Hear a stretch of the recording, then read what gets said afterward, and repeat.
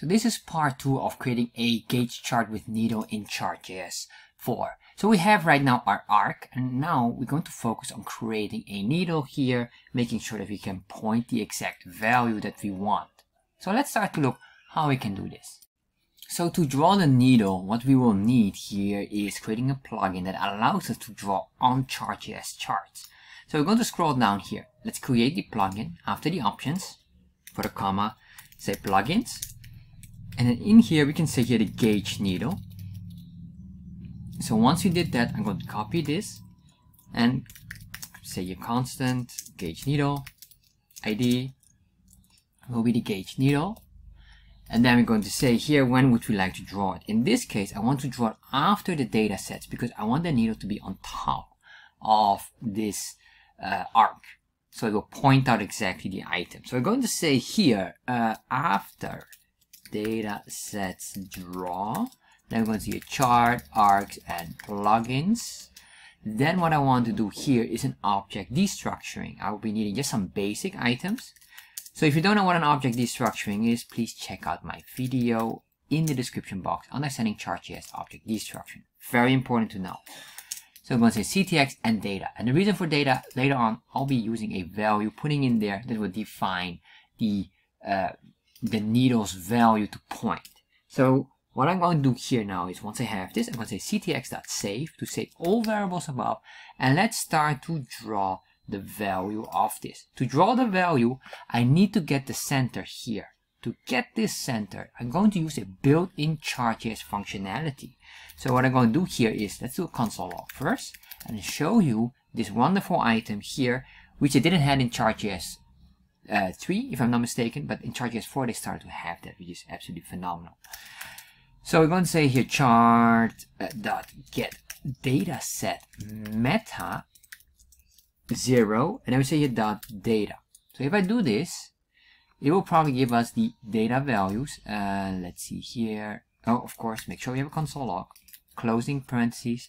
Get an error here.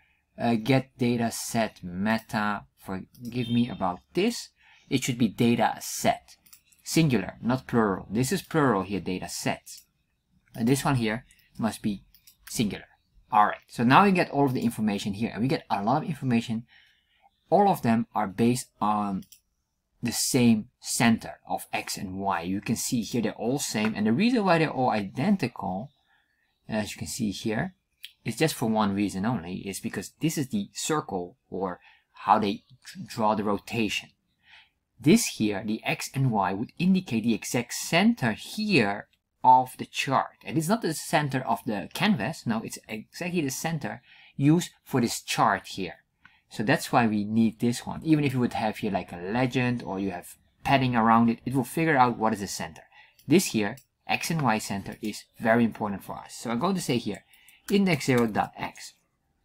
But then what I want to do, of course, I want to copy this. I'll just say a constant X center equals this. Then what I want to do is I want to do the same for the Y center. So we have here the Y, or this needs to be the Y center. Alright, so now we have this here. Then what I want to do here is basically the following. If we're going to draw an arc, we need to know a few values, or let's see. Well, what I meant was basically we need to have the rotation, but we'll get certain values here. For example, I need to know, if you draw an arc, you need to know the center of where it starts, and then of course you need to know how many pixels is from this point all the way here up. Luckily, this is quite simple because we have this information here. If we're going up here, we have here the, let's see here, it should be here the inner radius and the outer radius. Where's the outer radius? There we are. The difference here is the inner radius is basically the radius on this line here, calculate exactly this line, and the other one here, the outer radius, would calculate the outer ring of the donut slice. So those two can be used, so we can use different positions. So what I want to do in this case is I want to have, of course, I want to pinpoint the exact center. Whatever the center is would be basically the difference between the outer and the inner radius. That difference here is maybe about 50 pixels. I don't know. Something like that. We're going to calculate that. So how do we do this? We're going to say a constant. We're going to say outer radius will be equal to, and we're going to grab this and just say here outer radius. And again, because we're in the same data set, the outer radius of every data point is identical. So we're going to say outer radius. Outer radius. Then what I want to do is I want to grab here the inner radius. Save that, refresh. Of course, nothing happens yet. And I guess to make this really clear is to draw a simple line for now. I'm going to draw a simple line, and so you have a visual. So I'm going to say here ctx.move to, and what we're doing here is time to draw the line. Make sure we have this here. Basically, the move to has two values, an x and y value. So for the x and y value will become very simple now. It's because we have here the x and y, or well, at least the center. We want to start here on the x and y. That's like the dot that you start with your pencil, and then you make a line. So what I want to do is I want to make a line going all the way up here. So to do that, I'm going to have a straight vertical line. So I keep the y center consistent, but if I put in here 0, you will see now we don't have a line yet, and the reason why, of course, is I need to say ctx dot stroke to draw that line, and I do realize that I need to change this here to say line 2. If I save that, refresh, there we are. Alright, I was not expecting the line going there, I was expecting it to go up. Alright, my mistake. We have to put that one consistent, but this one should be on 0. Then we have a nice vertical line. So what I want to do now is I want to make sure you understand the outer radius, and this is the outer radius. That should be spelled like that.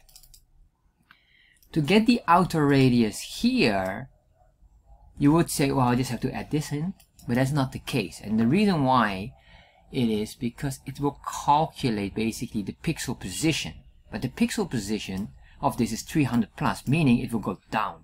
So what I need to do here is work with negative numbers like that, and probably maybe from here. So we deduct this, and as you can see here now, what we did is we deduct the difference of it. But this looks so complicated. But you can see here we have the outer is hitting it, and you can see here it's drawing this line. Don't worry, I'm going to cover that as well. But you can see here if I take the inner radius, you will get here the starting point. So what we want to do is having it in there, and I'm going to use a trick here. In the next video I'm going to use a simple trick that makes it so much easier and then we'll avoid these complicated calculations.